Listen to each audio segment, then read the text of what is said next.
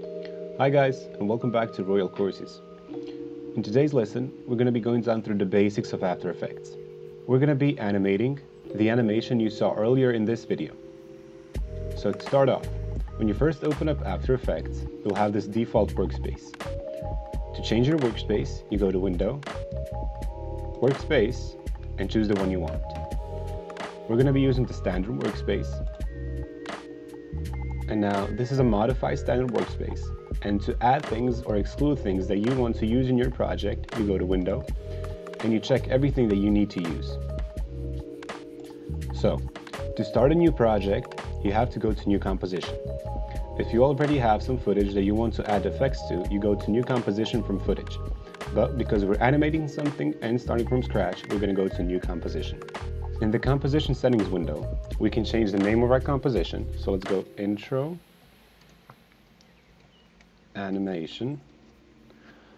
We could change the width, the height of it, the frame rate it goes in, the resolution of it, the time code of it, and the duration of it. We can also change the background color. So this is all okay. Let's press OK. Great. Now, this is your preview panel. Everything that you'll be doing will be shown in this panel right here. This is your project panel. In the project panel, you'll be importing files that you'll be using throughout your project. And this is the timeline. In the timeline, you import things from the project panel into the timeline and place it in the order of significance and in order of appearance. So let's first import our first file. We're going to be importing a palette PNG that we're going to be using throughout our project. So now we have it in our project panel. We drag it down to the timeline and it shows up in our preview panel. So let's just make it a bit smaller, like that. And now we can see that our background color is the same color as the background color of the program. To change that, we go to Composition, Composition Settings, and just go to Background Color. Use the eyedropper tool, and let's make it this nice red. Okay, let's move this out of the way so it doesn't bother us. The first thing we have to learn is how to manipulate objects in After Effects. We have our toolbar right here, and in the toolbar we have something called a rectangle tool. If we make a rectangle, and let's make it a different color, let's make it this purple one. To manipulate it and to animate it further in our composition in our project, we have to open up this panel right here and its transform panel. And now we have all of these options with the stopwatch next to them. So to animate it, let's say we want to animate the scale of it. We press the stopwatch and now we have a little diamond right here. This diamond right here is called a keyframe. A keyframe indicates what properties a certain object has at a certain time. So at 0 frames, our rectangle is at its peak scale, so at its normal scale.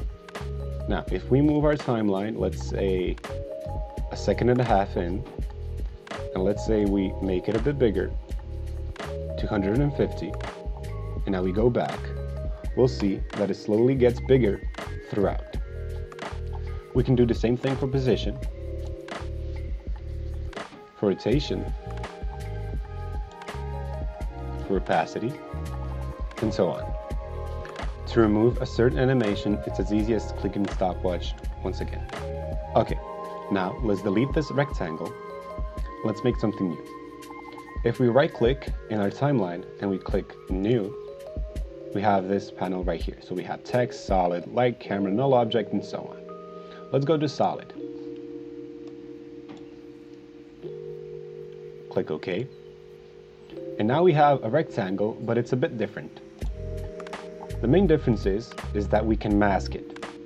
So let's say we wanted to mask it. Let's first align it. Great. And now you have to click on the solid and let's use a rectangle tool. And now if you make a little rectangle right here, and let's say we want to move these two corners to the right, we see that it makes it appear or disappear. Simple as that. Go to Mask Path and click on the stopwatch.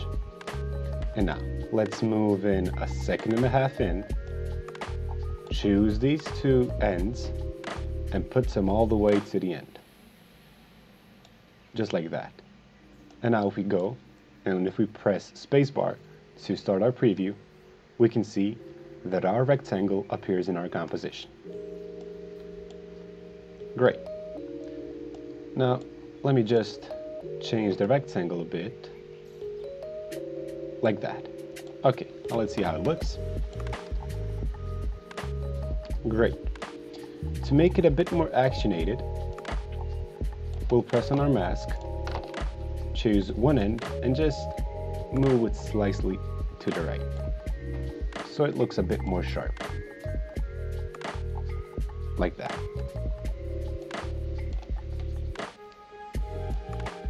Now we want to add text to our composition. We just go to Type Tool. We'll use Montserrat. Let's go with bold. And let's make it, yeah, it's already the cyan color. So we put it in the middle and we start typing.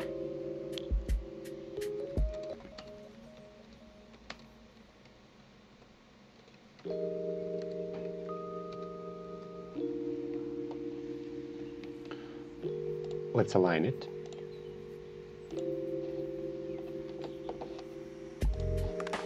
And now let's say we want our letters to fade into our composition.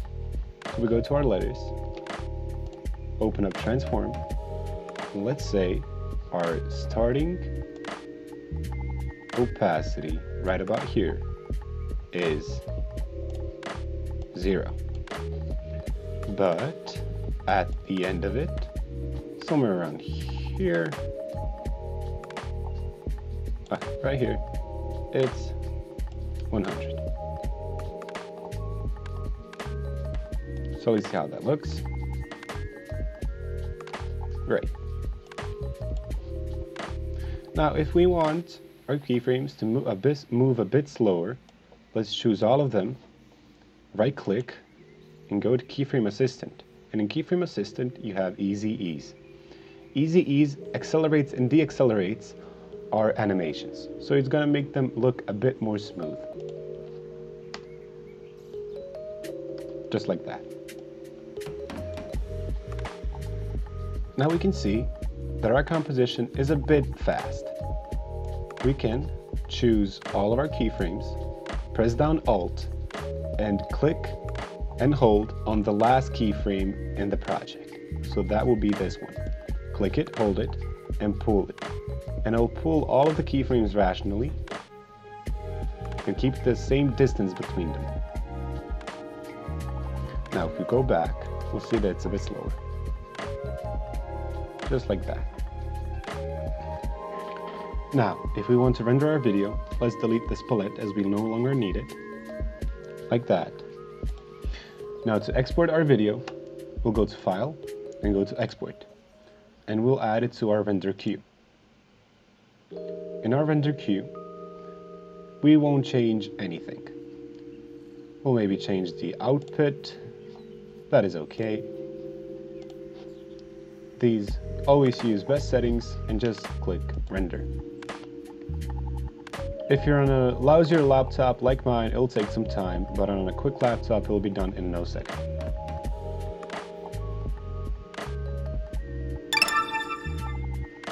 So, this was a simple tutorial how to make a minimalistic animation for your YouTube videos. If you're interested in more different creative disciplines, please consider checking out the Royal Courses channel, and you'll find many tutorials in Photoshop, Illustrator, and even coding. Thank you for watching, and goodbye.